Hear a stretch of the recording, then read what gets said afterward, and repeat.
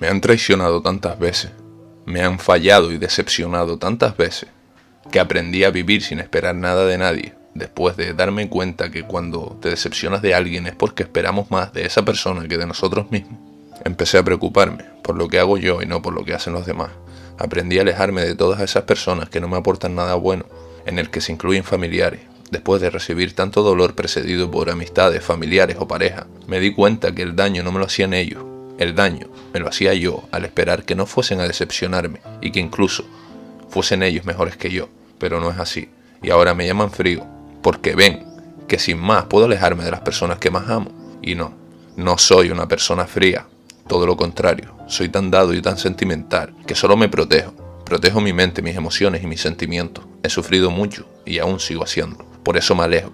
Y con los que aún mantengo algún tipo de relación, pues directamente no espero nada de ellos. Cuando quieran estar, estarán, y cuando no, pues no, al igual que yo.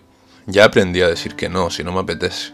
Para mí ya no existen los compromisos, hago lo que me apetece hacer cuando a mí me apetece hacerlo. Me voy a morir. Y me cansé de sufrir, de sacrificarme por hacer feliz a los demás, haciéndome infeliz a mí mismo. Ya me perdí muchas veces y me olvidé de mí, intentando ayudar a los demás. Cuando yo he necesitado ayuda, nadie ha venido a socorrerme. Soy el que siempre intenta sacar una sonrisa, pero cuando yo estoy mal, ¿quién me hace sonreír a mí? Y os amo.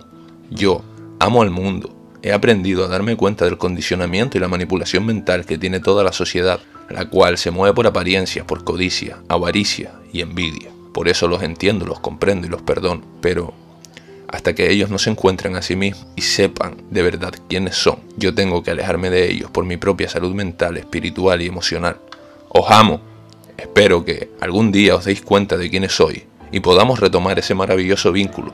Eso sí, esta vez de una forma más sana.